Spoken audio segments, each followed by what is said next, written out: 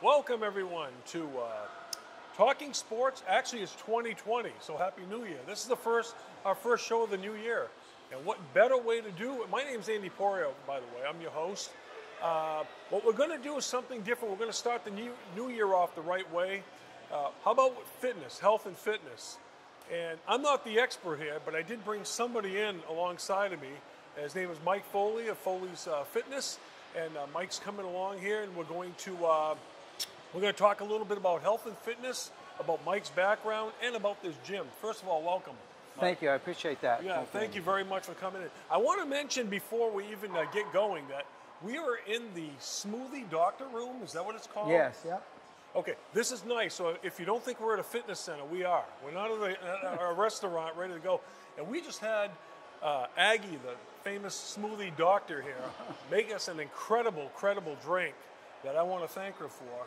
She did a great job with this drink. She's talented. She's very talented, and she's pretty, but that's another show.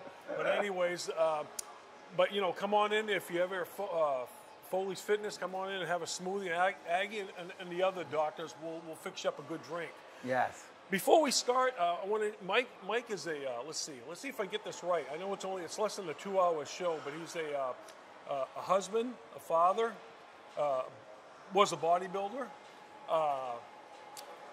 is a former, I would say, an athlete, an author, Yep. and now he's the owner of a nice fitness center here in Scarborough called Foley's Fitness. I know there's got to be more, but did I get most of that right? Yeah, I would say, yep. I mean, basically, I've always been into working out and fitness and health. Right. Yes, Right. yep. Because most of my life. If there was a couple more titles, we're going to have to end the show right here because it would have been a 1-hour limit. That would have been it. But he's a man of many hats and stuff. I just mentioned the word title, book and title. You know what? I got this book. We're not going to go. This would be a 2-hour interview in itself. But I'm going to recommend this because I did skim through it. I didn't read it word for word, but I did skim it. I'm going to show you this book. It's called Eat to Be Fit. And it was co-authored, I believe, by yourself and Pat Walsh. Yep, Pat Walsh helped me with the writing. She's Right. very talented writer. And that was right, 2002, right? Yeah, it was a long time ago. Yeah. Long time ago. And forwarded by Dr. Christopher Brigham, MD. Yep. So this is a must read because I went through it and I was really impressed. I'm going to be reading a small section in a few minutes about this book. So I'd recommend this. You won't need another diet book or a fitness and nutrition book. Am I right? Well, thank you. Yeah.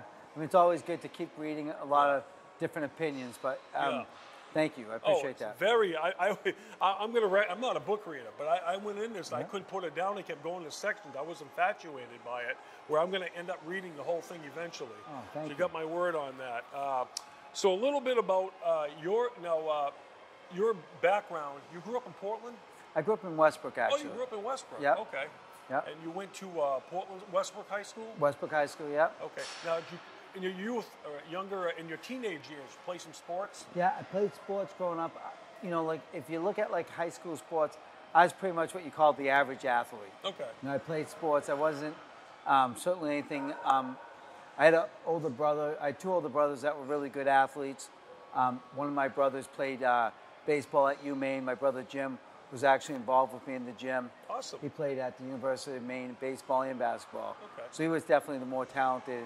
And I had an older brother, Kevin, who was a pretty good athlete too. Okay. Now, so you were involved in sports. Your teenage years, were you involved in a little bit of weight training? Yes, I got into working out at a very young age. My older brothers worked out, and they were like 10 and 19 years older than me. So I used to go to the police station and work out with them. And then at a young age, I got involved in going to USM, and you know, all the legends like Marty Joyce and Skip Robinson were always very good to me, and I've always just loved working out. Now, tell me if this was a game changer for you as far as lifting and getting more serious about weightlifting and getting involved in fitness. 19, you injured a disc, ruptured a disc? Yeah, I was actually, I think, 18, and then I had surgery at age 19, and I had a really bad back surgery. I was in the hospital for a week. I ruptured my disc and kind of had very bad back pain, and after that surgery, I lost a lot of weight and kind of struggled with my workouts and my eating, and that's when I decided to make changes in my lifestyle. Right. And so you ended up getting hurt, and so you took You lost a lot of weight, right? You Yep. lost about 25 pounds, if I Yeah, remember and I was reading. little to begin with, yeah. Right, So and you lost we're down a to lot. about 125, And 130. you weren't getting the results at first. Exactly, Yep. yep. So you changed it up, right? Yeah, and that's when I just kind of, for the first time in my life, was unhappy with the way I looked Yeah. to a degree enough to make changes. Okay. Now you're at that age now. You've got to make a decision too about maybe your future. You're out of school. Mm-hmm. You're at that age where education-wise comes in, Yep. right? So Yep. now you focus on nutrition, right? Yeah, I was basically going to school in business, and when I had the back surgery, I was supposed to be going to Long Beach State. Okay. And I had back surgery, so I ended up going to USM, but just didn't really apply myself. Kind of dropped out, went down to see my brother Jim in Texas, and went to a junior college, but kind of struggled with it until I started working as a gym as a trainer back then, Yeah. and really got more and more into nutrition, and decided to switch majors and went on to a degree with nutrition, and Right. then went further on to it after that. Now you worked out in your early days. You worked out at Gold's Gym. Yes, yeah. I worked out at Gold's Gym in South Portland, Maine. I got a job as their nutritionist, working the nutrition dietetic program, and really got some good results. Worked with some pretty good athletes. Yeah. They actually sometimes paid me to travel to work with the better bodybuilders, and I got named in I think it was '92 top diet technician in the Northeast, and so it was good. They were very good to me, and yep. No, go ahead. No, and it was a great way of kind of building my career. Right. Then I went on to opened up my own business from there. 1994, right? Yep, Yeah, exactly. Foley's Fitness. Yep. And which the name comes from here. Basically, Yeah, right? exactly, yeah. Now, let me ask you this question. When did you get into bodybuilding at all? Yeah, do yeah, some I competitions? did some bodybuilding competitions in the early '90s, and did okay in them. Nothing amazing, but I did good. Right. And but I've always worked with a lot of times when I was working with people on their nutrition, they would end up winning the shows. So it kind of built my brand a little bit. And I was fortunate, from when I approached the bank about building this gym, I had a list of over 20,000 clients I could show them. Wow. So I was really Quite a fortunate. resume there. Yeah, it was pretty good, and I've worked with all different types of people. Right. Now, I know we're doing a show on, exercise, health and fitness. A lot of components go to it, but I want to get into the different reasons why people join. Give me a few reasons why people would join a gym. Well, Or a fitness right, center. like so. Say like when I going through this process of trying to open the gym, a lot of people would say to me like, "You really believe in yourself 100% to be able to do this." And what I truly believe in is fitness. I believe in I really believe in fitness. I believe I can help people get fit, but I'm not one of those guys that say if something breaks down, I'm not the guy to call to fix it. Right. So it's not that I believe myself in everything, but when you look at fitness, it's the one part of people's life. Very rarely do they say, "I wish I didn't work out that year." Exactly. Right? Exactly. And as a society, we keep getting bigger and bigger. Yeah. And we look at all the reasons why, and what happens is there's a lot of different factors, but the bottom line is because of technology, most of us have left active jobs. So you just have to make fitness a mandatory part of your life. Right. Now, the different reasons people join gyms, and correct me if I'm wrong, or add to it if you want. Some do it to build muscle. Some do it to get healthy. Some do it to rehab, maybe. Some do it to clear their heads, like me. That's why I come to a gym. Some do it just to get a healthier lifestyle. Right. Right. I mean, can you think of any other reasons why somebody might want to join? Well, think of it like this: if fitness, three things can happen to our body. Okay. It can stay the same, get worse, or get better, right? But if fitness isn't part of your life, there's no way your body's going to either stay the same or get worse. Right. And most likely get worse. Yeah. As we get older, we lose strength. Oh, yeah. We lose flexibility. Right. We lose endurance. So the only way to prevent it is by working it. And I think kind of like when you look at someone's fitness goals, when I built this gym, as you come here, you pretty much every day. You see all different types of people. Oh, yeah. So it's not important like what someone's goals are.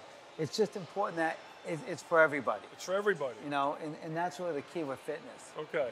Now, one of the reasons, would you say this is an accurate statement?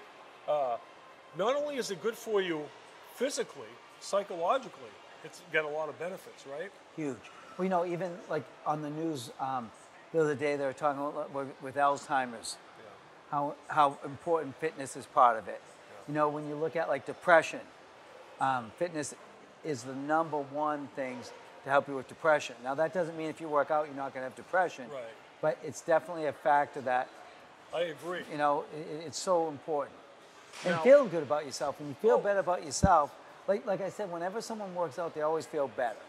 So what happens, the better you feel about yourself, then you're more likely to treat the people you love or you work with or the everyday person better. Yeah.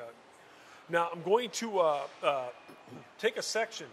I'm just going to read it if it's okay to the people, because a lot of people deal with stress. Yeah. That's a huge thing, whether it's family issues, money issues, job issues. Can't think of a better place to come to attend a gym and a fitness center. But you wrote something in this book, and it's in this book on page 49, I believe. I'm gonna just read this if that's okay, right? There are a number of things you can consider that will reduce and manage stress: nutrition, exercise, rediscovering your joy in life, talking with supportive friends, meditation, massage, herb tea, especially with B vitamins and kava added, stress management training, hobbies. Be sure it's something you really enjoy doing. Professional counseling and support groups. I mean, you write this book, but then you add stuff like this, you know, because it's such a big. I think it's such a big deal nowadays. But I was really impressed with that section because we deal with depression in my family. You know, I've actually dealt with it myself. Yeah. And so it's like you hit it right on. No matter what you talk about in this book, you hit it. Well, you know, and I think people just don't understand depression. They'll say like, look at all you have to look forward for, but like say.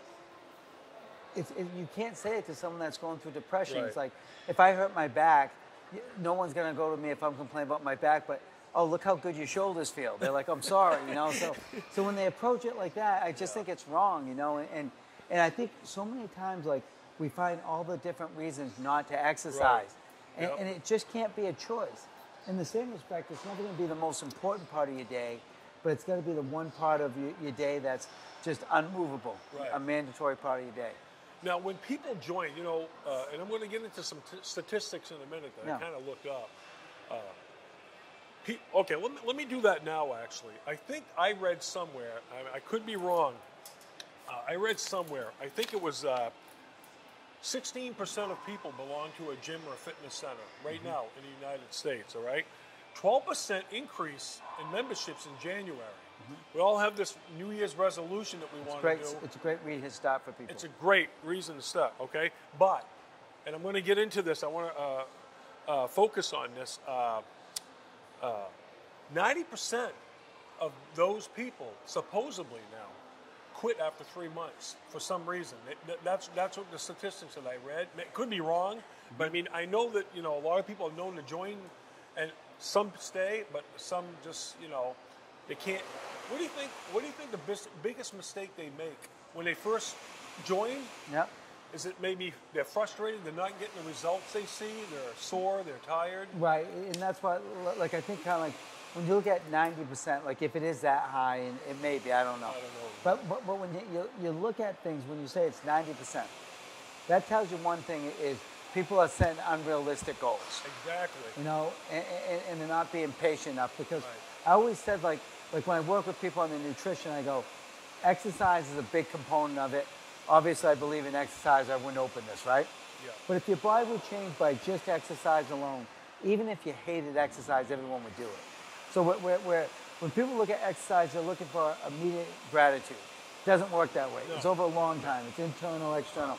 Then the other thing with it is when you look at that, when it says 90%, that tells you one thing. The fitness centers aren't doing a good job. Okay. Because like say if you're running anything and we had a 90% failure rate, you'd be like, okay, what are we doing wrong? If it's, you know, say if his teacher had a 90% of her students were failing, you'd be like, okay, what is she not teaching? Yeah. And I think kind of like in the fitness industry, one thing that always bothers me is when they say your ideal member is one that doesn't come. Right. I want to be a gym where, like, say, if someone doesn't show up, we reach out to you and say, Andy, where have you been? Yeah. You know, because you've got to get people comfortable. Yeah. And then when people walk into a gym, especially a big gym, my gym's just under 28,000 square Right. feet. So as you walk in, it's kind of intimidating. That's why throughout the gym I put more windows. I wanted the highest ceilings so it didn't get claustrophobic. Exactly. But like what happens is you have to give people a reason to come, and then they've got to be kind of like part of my job's always been accountability. Okay. So if someone hasn't been to the gym, it's like, oh, I've been busy. Well, that's even more reason to get to the gym. If you're that busy, you better have your heart working good. Exactly. And Mike's the type of guy that will come out and greet you when you're working out. He's done that to me, and he's helped me out with an injury that I had at work. He was showing me a certain way to do something that really helped me out. And I want my staff to be really good. And, Yeah. and I feel really good. They I got a are. really good staff. You do have a good staff. Yeah, Yeah. and we're going to get better. We just opened, so, yep.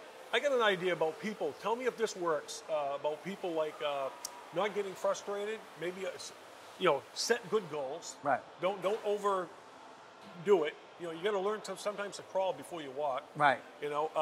Find accountability. Yep. Bring a friend with you. Bring somebody to work out with you, even, right? Exactly. But the one thing I love with fitness is even if you don't have a friend, Right. it's kind of one of those things you can still do it with. Say if we were playing tennis. Oh, yeah, You right. don't show up and like, geez, now I can't go play tennis, you know?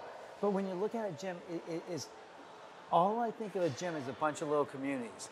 Yeah. You got like the yoga community, Right. you got like the CrossFit community, you got like the bodybuilders, the powerlifters. They're all little communities, and what Yeah. I wanted to do is be one big community. There you go. Where you could do a workout, and if your wife wanted to do yoga, she could do yoga. Yeah. And learn to deal with setbacks. Oh yeah. I mean, Yep. we don't live in a perfect world. We're going to make mistakes. Maybe we got off a diet a little bit for a day or two, or maybe we didn't have a good day lifting. We just skipped the gym for one day. Just don't quit right there, right? You can't. Because you're never winning and you're never losing. That's right. So you got to just keep working it. Okay. Now let's get into the training a little bit. Yeah. When somebody comes into the gym and they want to start lifting weights or get doing cardio or whatever, I know it's not good to train the same body parts every day. Am I right? Right. Exactly. Alternate. Because when you're actually getting results, you're resting. Like I basically train each body part once a week, but I do a lot of volume. Right. So like there's a number of different ways of training. You just have to find out like what's your schedule like, how much do you like training, and then cater it towards you. Right. And what are you doing it for? Exactly. Right. Exactly. And target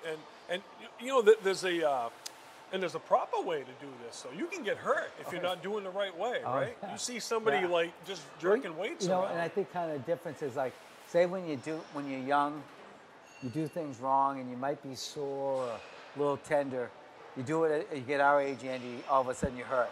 Yeah. And an injury can really set you back. Exactly. And incorporate cardio, right, daily. Oh yeah, cardio. That's important, isn't it? Like I remember at a young age, I started to do cardio pretty religiously. And I did bodybuilding shows without doing cardio because I'm more naturally a little guy. And then when I started doing cardio, I started saying, well, the most important muscle is your heart. Right, exactly. And, when you look at like most of the things, even when I was young, as I become more knowledgeable with nutrition and exercise, and I studied it, you find most of the strokes happen to guys that are really high intense, really stressed, and it's always right around 50. And dying is one thing, but having a stroke and living, if you could prevent it by making your heart strong, it's just like putting money in a retirement fund. You got it. Just makes sense. And am I wrong in saying this, or did I read somewhere that exercising, like cardio, can reverse heart disease? Absolutely. Because when you do the cardio, it strengthens your heart. Yeah, so, exactly. So it's one of those things like where the heart will weaken, it will get polluted, but it will unpollute itself. Exactly. Absolutely. So it's got so many benefits, Absolutely. There's so many benefits to this. But all that said, if you worked out, you were serious, you did a lot of cardio, I'm not going to bring up establishment names for food, but you go home and you grab some fast food, you get some greasy fries. I know it sounds good, it's quick, you're busy, but nutrition does, because you're huge on nutrition. That's be a big deal, right? Yeah, and I think, I think when you look at food is, like when, say you talk to someone and you say, God, you get greasy fries and hamburger. To me, I just think, God, would I feel awful if I put that in my body? Yeah. But it's kind of like, say, like, it's all relevant. Say if you got home and you had cigarettes in a 12-pack. If your body's used to it, that's what it's going to crave. So you have to retrain your body, and then you have to realize you're not giving up things, because once you pass up the food, you never wake up and go, oh, I wish I ate bad last night. Oh, yeah, right. But you just got to break the habit. Yeah. And the bottom line is society, we got very bad habits, because exercise, they're looking for a quick fix. Well, nutrition, they expect to eat a salad and a chicken for one day and be lean. It doesn't work that way. It's over time. No. Yep. I tried it. Yeah. Well, you look great. I think part of it too with the nutrition is establishing a lifestyle you want to live. Yeah. But understanding, if you really want to see your body change, you really want to see it feel good, the cleaner you eat, the cleaner you live, the better results. Oh, makes sense. Absolutely makes sense. You know, I want to talk about the, I know I mentioned the weights, about starting to work out. You got all kinds of we got age groups everywhere, right? All kinds. But is it too young to start lifting weights at a certain age? What do you recommend you start lifting weights at? See, I think fitness has to be incorporated at a young age. So instead of having like a daycare, we have like a kids fitness zone. Okay. It's basically ages 3 to 11, where you start teaching them like more body weight exercises. Then nowadays you're looking at like kids. The idea that like if you lift too heavy when you're young, you're going to stunt your growth isn't really true, but it has to be under proper supervision. Okay. But you have to make sure you don't do too much when you're young, because you got to give your body time to recover. Yeah. And you don't want to do things where you're putting too much pressure on your joints because they're growing. And nowadays, I think you have like athletes doing a lot more competitive sports, playing sports all year. That's why you're seeing young people with ACL injuries, Tommy John injury. Tommy John injury. Because now they're throwing, at 13. Yeah. Because they're basically throwing too many innings. You never see that. You never saw that years ago. No, but we played baseball, and how many games did we have? Right. Handful. That's true. Now they play 150 games, some of them, Yeah. So it's just totally different. It is. It's a different world. It's like everything gets pushed too. Everybody gets pushed into things. So now let's talk about this place as far as the average gym or fitness center or health center, whatever you want to call where you go. As far as, talk about the different segments of equipment, the different places that you have, because we're going to take a walk in a little bit. Well, when I designed the gym, I wanted it to be kind of an open gym. So say like if all of a sudden you're doing cardio, and let's say your kids are doing like a CrossFit workout, and you get your grandkids are in the little kids zone area, it's kind of cool to watch them all, and I always think kind of like, or like say someone like myself, like I'm not much of a class boot camp person, but if I'm watching a boot camp, I might be more likely to try it. Right. As you watch it, and then I always think kind of like so many times people say, well, lifting in any gym, you got to get people comfortable. So I've got kind of like the selectorized equipment, which is basically Life Fitness. I tried to buy the equipment that don't have many adjustments. Okay. Because like say when someone says, well, this is real easy to use. Well, not if you've never been in it. Exactly. And now, with the cardio, we got all the high-tech part, like you got the televisions, you got the touch screen. Right. But until you get used to it, it's a little awkward. Okay. But you've got like all your cardio equipment. Yep. Your treadmills and your. Yeah, we got about 88 cardio pieces. Okay. So we got like a wide range, every type. We got type if you just had hip replacement too, if you were an Olympic runner. We've got everything. You've got the the stretching areas where you got the mats. You've got the dumbbells set up, the free weights I call them, with Smith machines. Smith machines, free which weights, is like you get some help there, right? Yeah. If you want to bench. Oh, yeah, it's a little bit easier. Yep. Doing things. You got universal set. We got like the hammer equipment. We have and then we got the Rogue for all the open lifting style. Right. Olympic lifts. Yeah. So really, everybody. Yeah. You get something for everybody. Yeah. Yeah. I tried to put in mind like, if you want to do a particular workout, you can do it here. We have it all for you. You do. You have a turf area, which we're going to walk on in a minute. Conditioning, I like the speed bag. I grew up in a boxing family, so I like the speed bag. I go in there. I don't hit it like Sugar Ray Leonard, but I do hit it around a little bit. Yeah. But you got like I mentioned the turf area. You've got you got different classes. We got different classes. Different rooms for different things going on. We have aerobic classes. Right? We have spin. Yeah. Yeah. We have a Dr. Prone on. He basically does the Botox and the cool sculpting. Okay. We have Dr. Jess Mead, he's a chiropractor. We have Whitney Bean, who's a massage therapist. So we have a lot of different services, too. A lot of things going on here, I'll tell you. Now, let me ask you this. Getting close to wrapping up so we can take a walk on the turf as far as the gym goes. But do you think nowadays, I'm not trying to make excuses for people, but just the way we're all programmed now, with not just social media, but you got tablets, you got phones, you got video games, do you think that a lot of that stuff takes away from somebody wanting to get out and doing fitness? Yes, I think because like when you have limited time, right? Yeah. Like a lot of times with my clients, I've had to say like, well, if Facebook was a treadmill, you'd be very lean, because they don't have time to work out, but they're always on Facebook, and I think sometimes when so many people post their workouts, it's good, it's bad, it's indifferent, but all those reasons why, if those people really wanted to work out, they wouldn't be on Facebook for their workout, and that's what it comes down to. You have to really want to be healthy and fit, because you can always come up with a reason like, so many times people go, well, I don't like gyms because I see people posting their workouts. Yeah, but you don't want to like a gym. Like you could take anything and decide you don't want it and find a reason. I can come up with 100 excuses not to be here. I really can. Yeah. But I leave work, I'm coming by, my car just takes a right turn on Hager's Parkway. I don't even think about it anymore. I got like a GPS set from here to here. Well, I think like once it becomes your regimen, then it's unconditional part of your life. And when you don't come, it's almost like missing school. Yeah. Or missing work. You feel right. a little bit guilty. Exactly. Am I right? Because, and it's one of those things that truly will make your life better. Oh, I agree 100%. You know what? I think we're going to take a quick break. We're going to go on that turf, and Perfect. we're going to take a couple pictures, and we're going to finish up a little bit. Okay? Perfect. That sounds great. All right. Okay, we're back. We promised you a little section here. You can see a lot going on here. I'll tell you, Mike. If that doesn't encourage people, what we just talked about, all the knowledge that you have and the center that you have here, whether any fitness center people want to go to, or any gym or health club. I don't know what's going to get them out there unless we just take the old like vaudeville act with the hook and bring them in. You don't want to do that because, like you said, you got to do this for yourself. You don't want to do it, absolutely. You got to want to do it.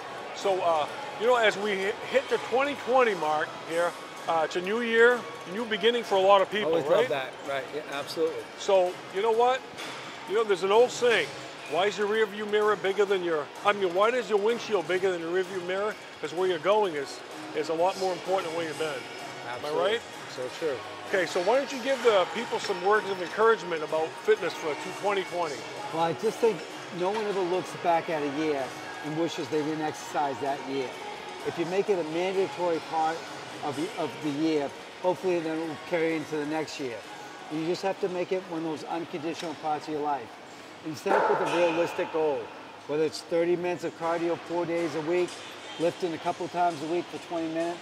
Whatever your goals are, just make sure you hit those goals before you set another goal.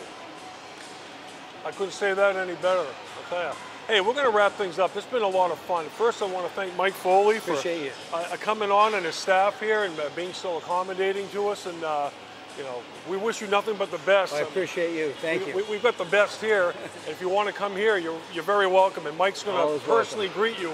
I can't guarantee you here and there. Listen, I want to thank the people who do all the hard work, too. Aaron Scott and Jeff Scott made this time possible for us to be here taping this at the fitness center here in Scarborough. My name's Andy Poirier. You've been watching Talking Sports 2020. Good luck and good health. Good health. All right. So long, everyone.